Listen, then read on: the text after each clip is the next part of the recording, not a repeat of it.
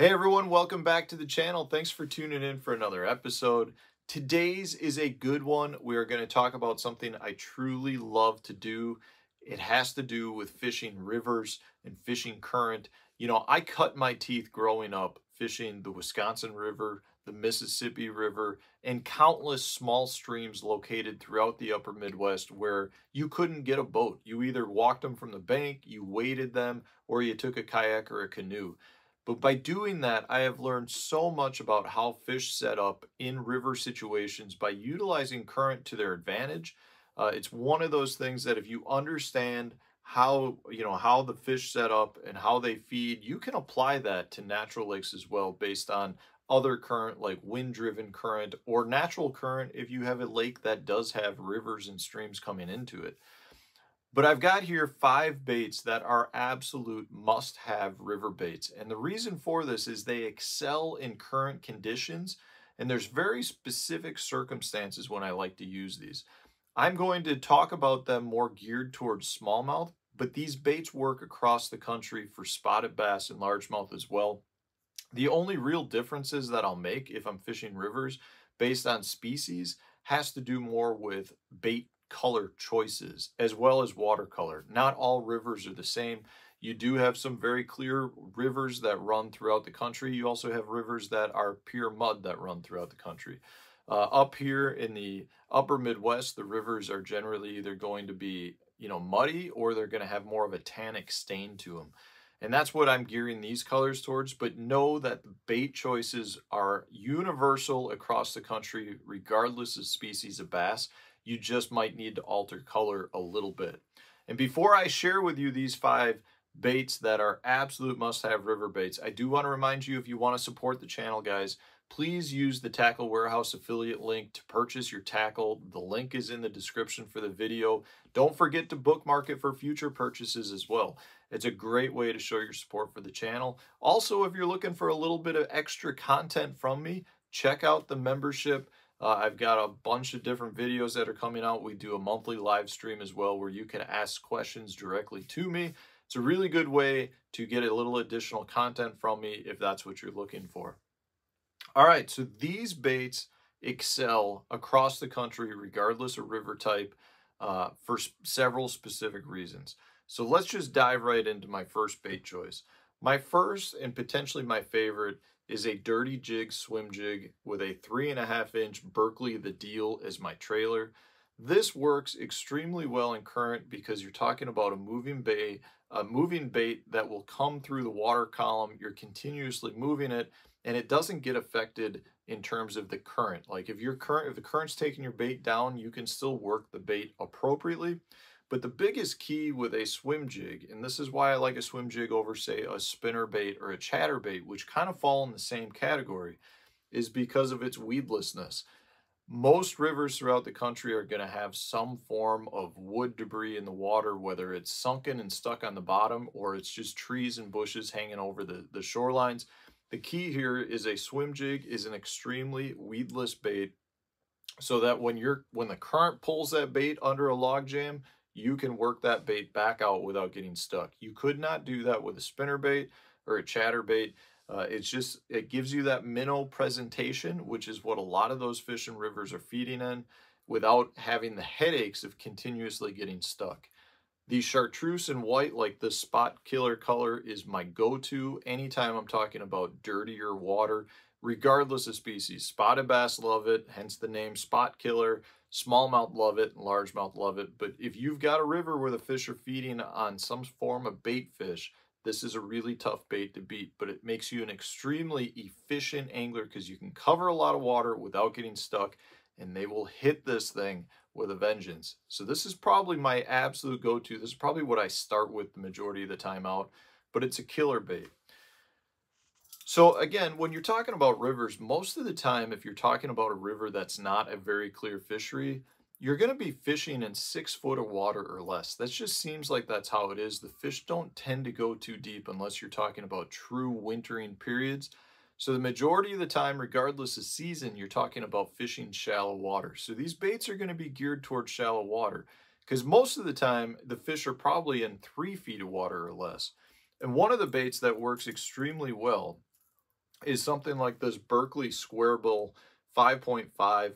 I love this bait fishing rivers because it's very buoyant, and I like a buoyant crankbait when I'm talking about river fishing because I want it to float up in the current. In some instances, if you have a crankbait that's not very buoyant, it's not going to float up because the current will actually keep the bait down.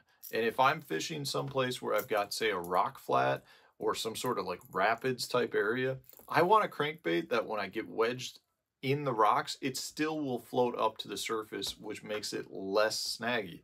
And again, that's what a lot of this is geared towards. When you're talking about current, the current is going to put your bait in positions you don't necessarily want it, and you're going to get stuck a lot. So you want baits that are not going to get snagged. And that's where a square bill like this Berkeley Square Bill comes into play.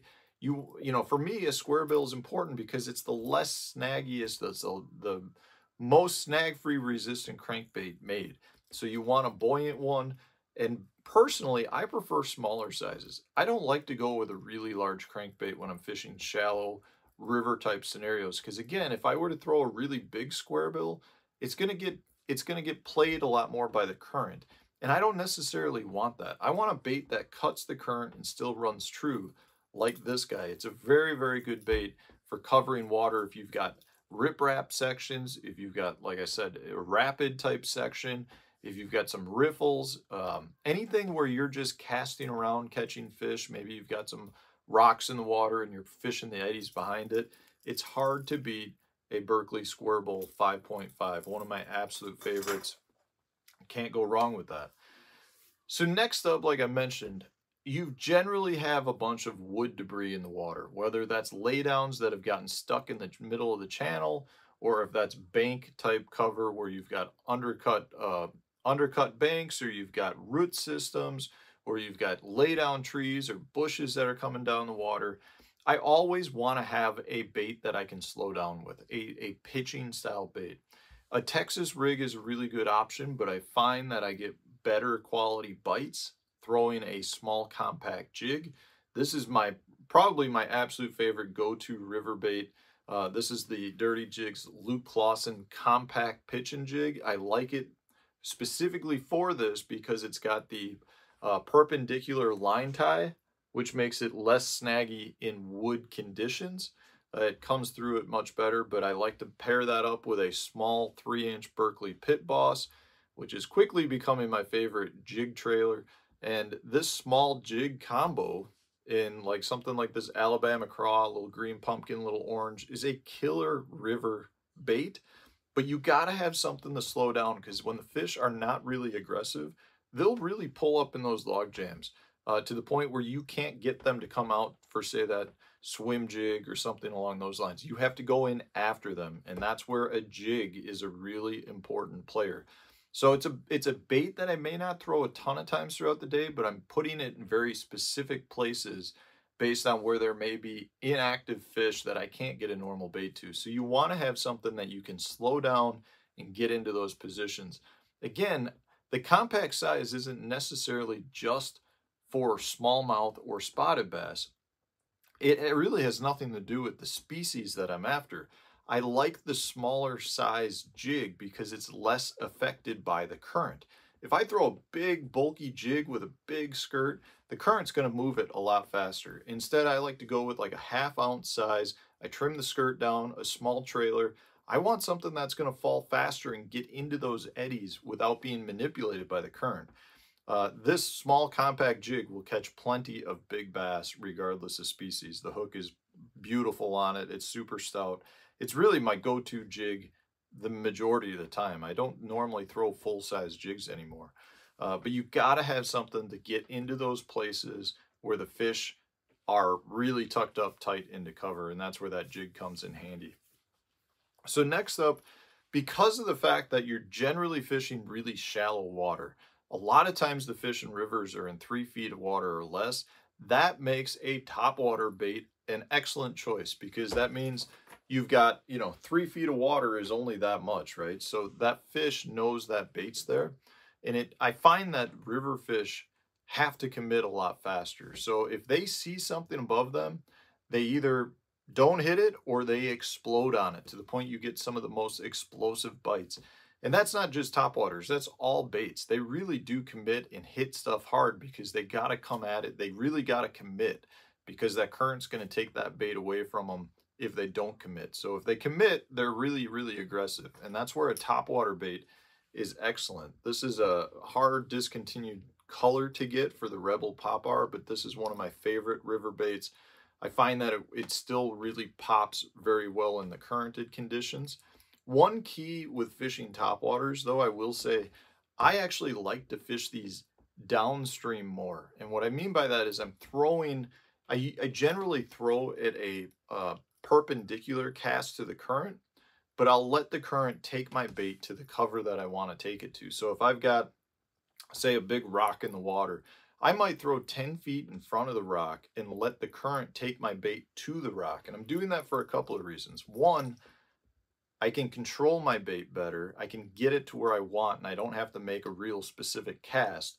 But more importantly, a lot of times the most active fish will be sitting on the seam upstream of, say, that big rock. So I want to make sure that I'm up far enough to present it properly to the fish. If I were to throw it right to that rock, sometimes you throw it past the fish and therefore you're not going to get them to bite.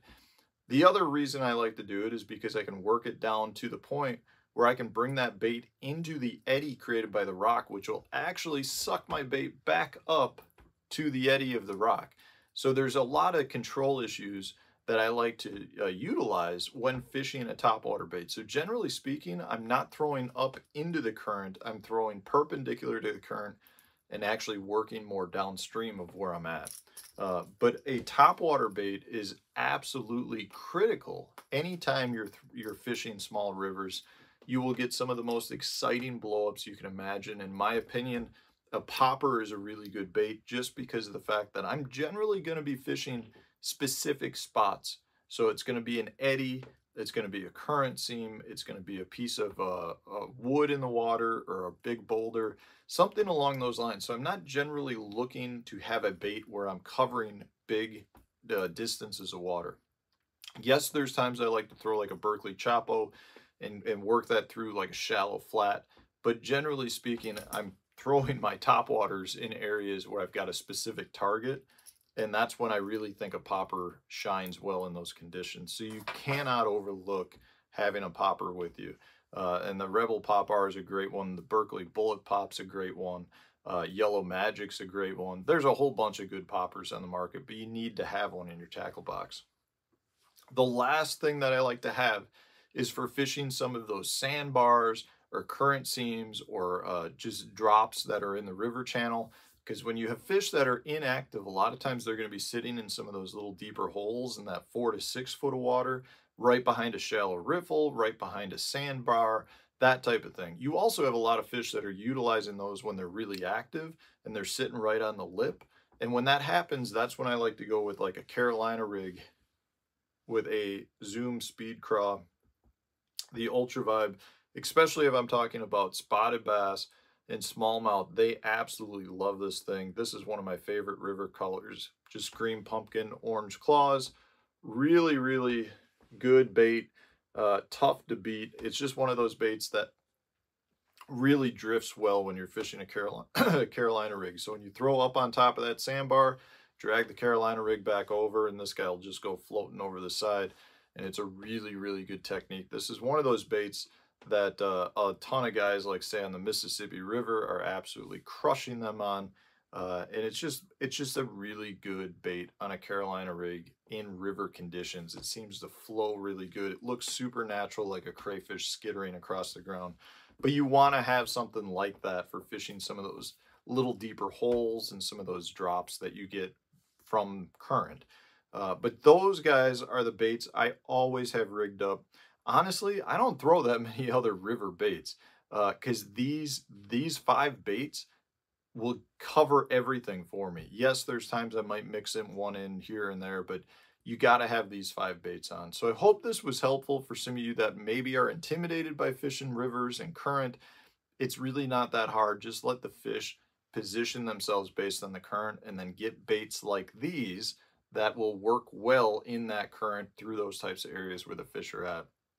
So guys, if you've got baits that you like to use in small streams or big rivers, throw it up in the comment section so that others can learn from you as well.